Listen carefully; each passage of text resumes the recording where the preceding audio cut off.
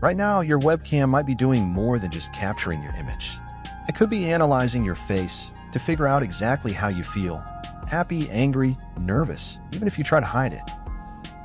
This is called emotion AI. It tracks micro-expressions, those tiny facial twitches you don't even notice, and uses them to decode your emotional state.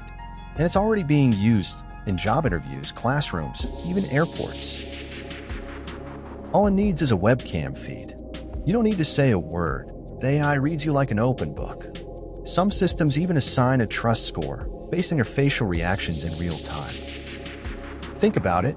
Every time you turn on your camera, someone or something might be reading your mood, your honesty, your stress levels without your permission.